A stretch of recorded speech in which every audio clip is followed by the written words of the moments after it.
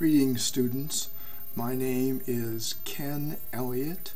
I'm a psychologist and a professor of psychology here at the University of Maine in Augusta, Maine, which is the state in the upper northeastern corner of the United States. I'm making this video on April 20th before our meeting on the 23rd in the hopes that you'll have a chance to view it and think about the issues that we're going to be discussing later in this coming week. So I'm going to present briefly, hopefully taking about 25 minutes. Rather than doing a traditional lecture, what I would like to do is make use of both PowerPoint slides and a second brief video in order to introduce the subject of adolescence and more particularly identity formation in adolescence, drawing on the work of Erik Erikson, James Marcia, Joan Erickson, and attachment theory by John Bowlby, Alice Ainsworth, and others. So those are some of the academic references. And the video that accompanies this one you'll see on my PowerPoint slides. It's an actual presentation by a teenager herself that illustrates very well the points that I want us to discuss later this week when we have our meeting. So let me switch now to PowerPoint slides, and hopefully you will listen to my slides and my presentation and then view the case study that I want us to share and talk about later this week.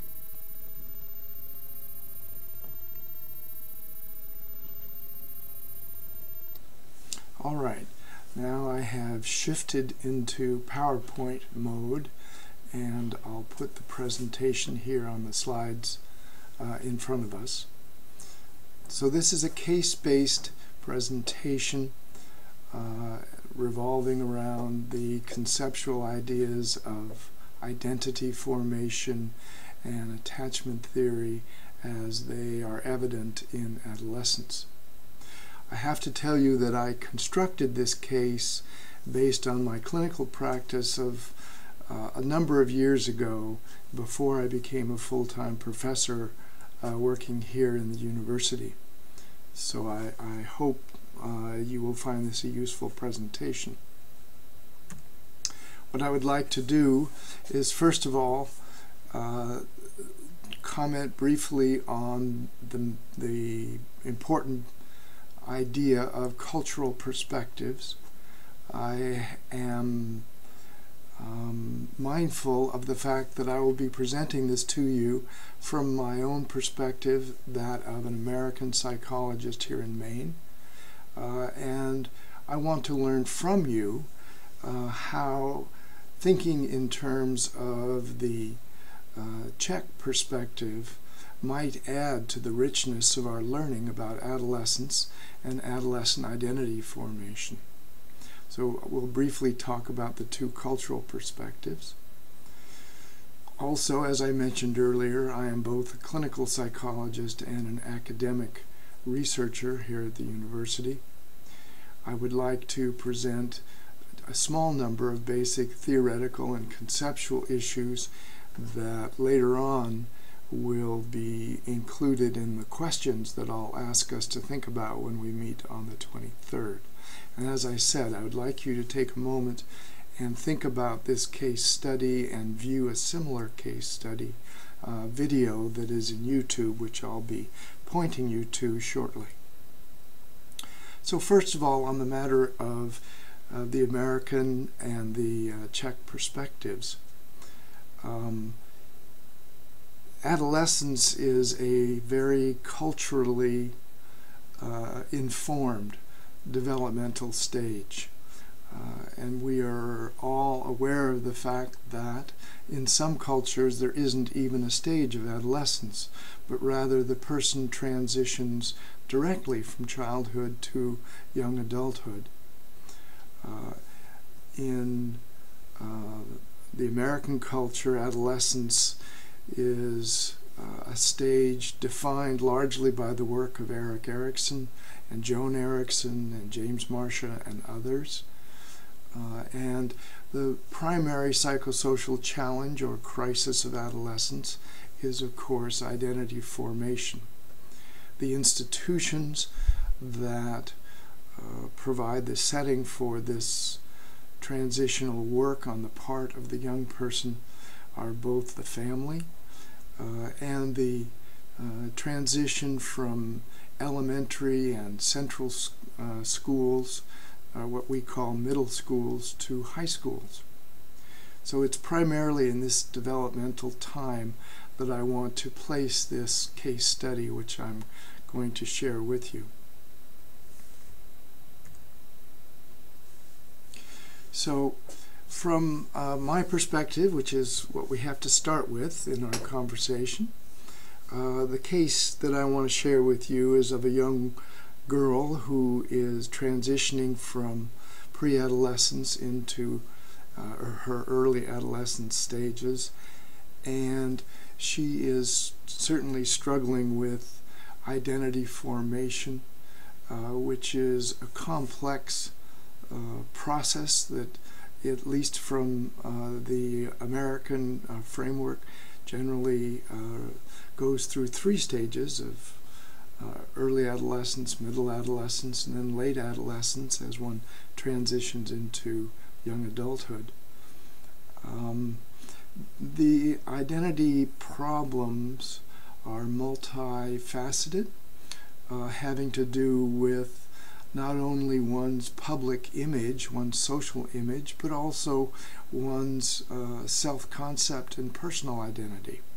And the case that I'm going to share with you is one, the individual we will call Lena. She's a young girl who had profound identity problems that eventually became manifested in her eating behaviors.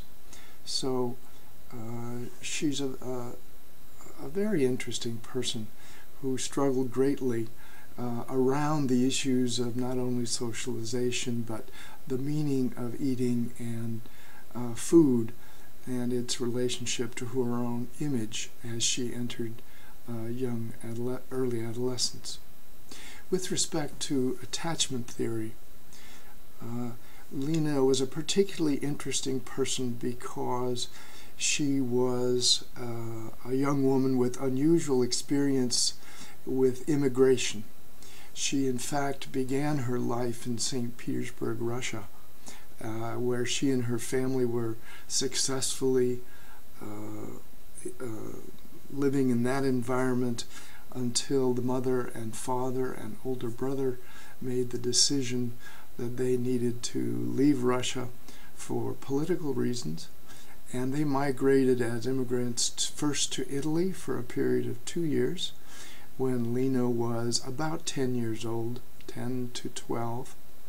And then they migrated from there to Canada, where I met them when Lena was about 13 years old.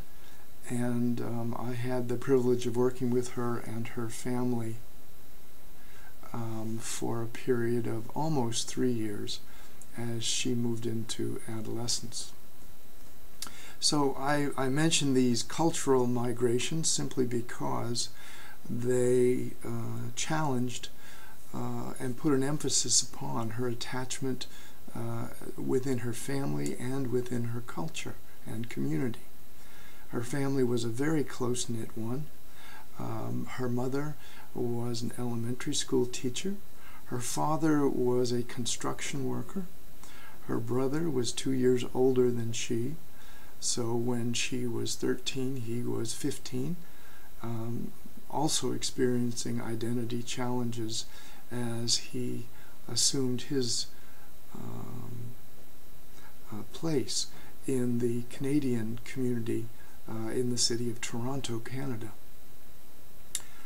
So the whole family was challenged in terms of their attachment to their local community and in terms of each of their identities, but certainly this was the greatest challenge for these 2 young children moving into adolescence. I would also like to,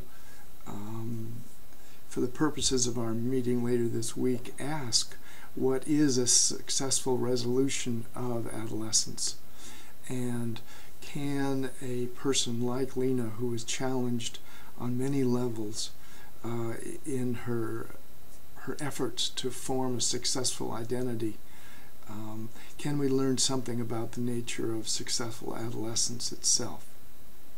And then finally, adolescence, of course, is a period of changing relationships for the teenager, both with their family and their peers. And we will consider Erikson's theory of psychosocial development in the context of Lena's struggle with identity, and particularly with eating behaviors related to identity. So let me give you just a little bit more about Lena herself. I've given you something about the family and the structure of the family and their recent history of migration, recent being over a 5-year period. As a psychologist working at the University of Toronto, this family came to my attention when they were referred by the family physician for the fact that she was exhibiting some degree of school refusal, where she had formerly been a very high-achieving student, getting A's in her studies and being socially popular. She began to become quite withdrawn, and indeed began avoiding school and telling her parents that she would not go to school. At the same time, both in the school setting, and this was when she was about 13 years of age, in the school setting she became very, very particular about what she was eating, and even more so at home. And at home she would want to eat in her room, often would not want to eat with her family, and often what she ate was peculiar insofar as she was restricting her diet and intake, avoiding breakfast, eating very little at dinner, and at lunch wanting to eat only water and lemons, as in sliced lemons in the water. So her family was concerned. They took her to the family physician, and the family physician was greatly concerned because her weight had dropped well below 100 pounds. And I'm sorry I can't translate that into kilos for you, but perhaps in our discussion we can do that.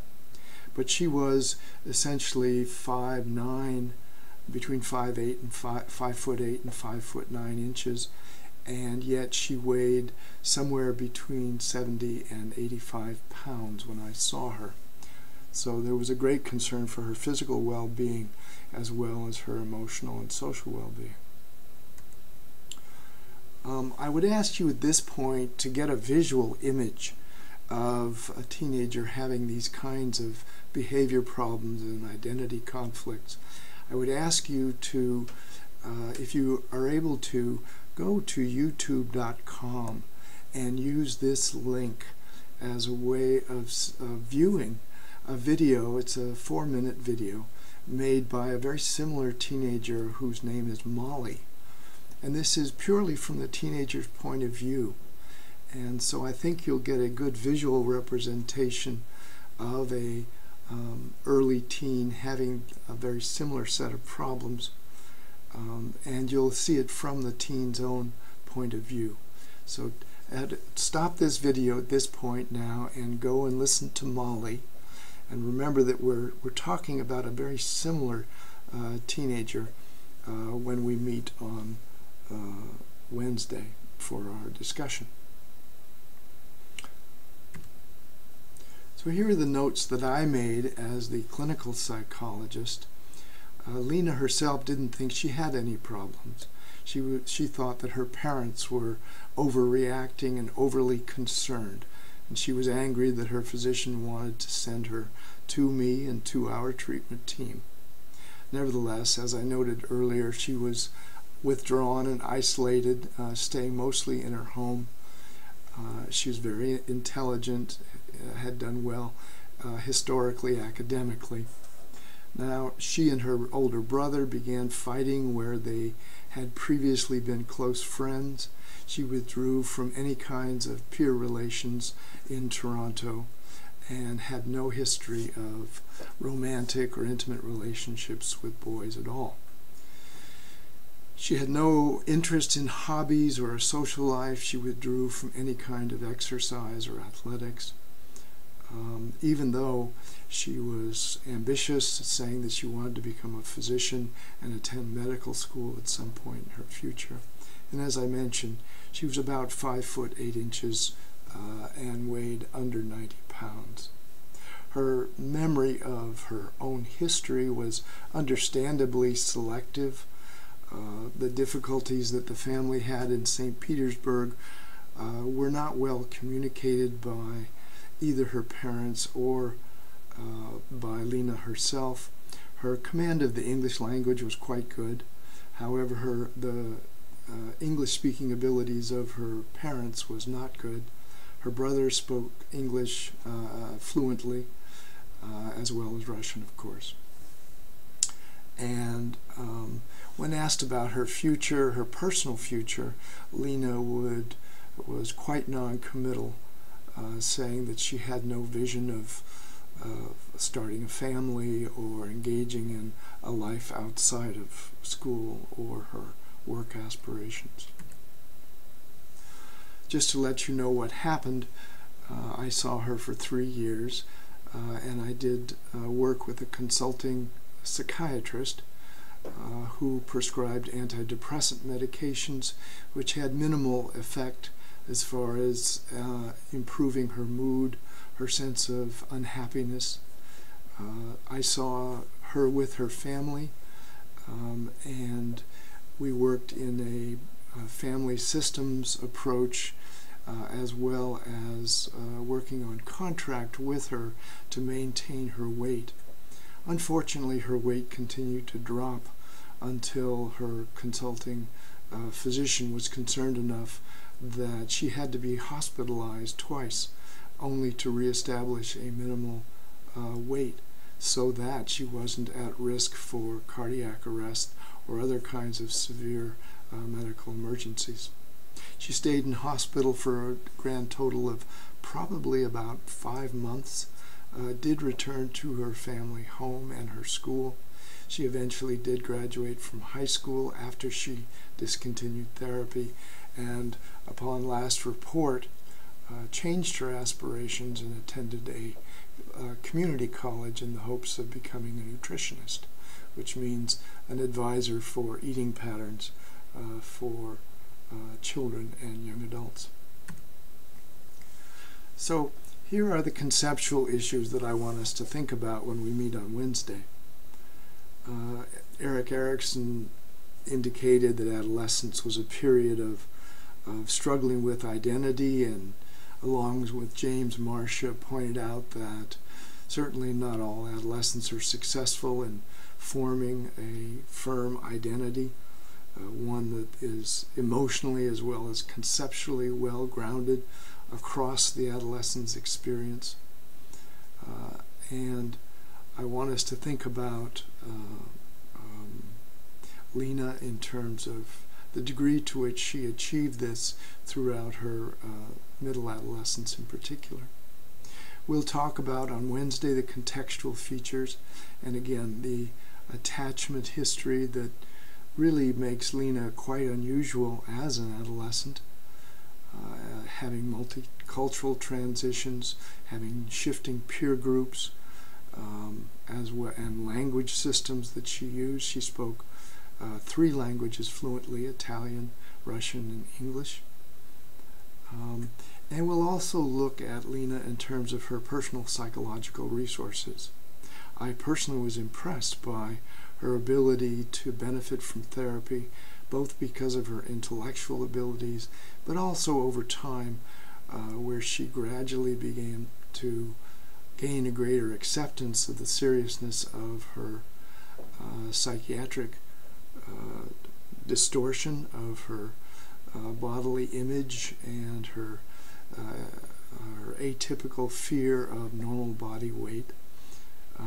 So I believe she had good resources and achieved generally a positive outcome through a very difficult adolescence, drawing upon both her family and her individual psychological resources.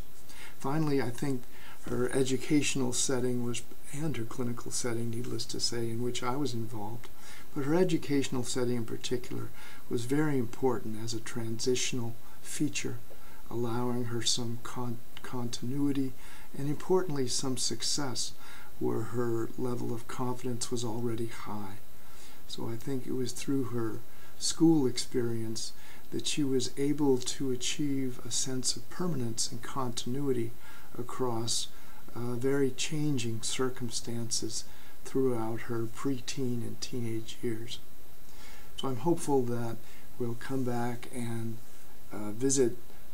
ask ourselves about the role of each of these important features of her identity development through these adolescent years. So by way of giving us just 4 focal questions, I would like you to consider and us to discuss when we meet. Number 1, do you think that Lena had a severe problem, perhaps even a diagnosable problem, or was it just a stage of adolescent development in a very unusual adolescent history? Lena herself argued that she never had a problem and that this was simply a matter of normal adolescent development. Secondly, if indeed you agree, as we believe, that she had a serious and life-threatening problem, then the question is, what needs to be done? Should she have been brought into hospital? Should she have been removed from her school or remained in the school? We'll look at the treatment decisions that were made, the family decisions that were made. We'll note the fact that at one point she was put into the hospital against her will on the recommendation of both her physicians and her family members who were concerned about her physical safety. I will be happy to share with you some of the crisis that she went through, both while in hospital and while in the community, as well as the success that she had in emerging out of those crises. Finally, the importance of her strengths, her environmental assets, are ones that I will underline because I believe these are what accounted largely for her having a successful resolution, although I will make a case for her being at continued risk based upon what I know about the diagnosis and prognosis of the disorder that we call anorexia nervosa. And finally, the issue of maturational factors. Is time itself a therapeutic ingredient? And is doing nothing at all to help an adolescent sometimes the critical ingredient to see them through a difficult period of identity transition and formation? So these will be the 4 questions that we'll organize our discussion around in the discussion that I'm looking forward to later this week. Finally, I'm going to ask you about cultural elements. In your view, if this were a young girl in Liberec or in another city in Czech Republic, how would this have been different, or how would it have been the same? So I think we have much to talk about when we get together. I hope the video that you took the time to see of Molly was helpful, and I look forward to meeting with both you and with the Maine students who will be able to join us for what I think will be a lively discussion later this week. So thank you for your attention. Here's a selected bibliography, and needless to say, I will be happy to share with you my contact information in terms of email and those kinds of things when we meet later this week.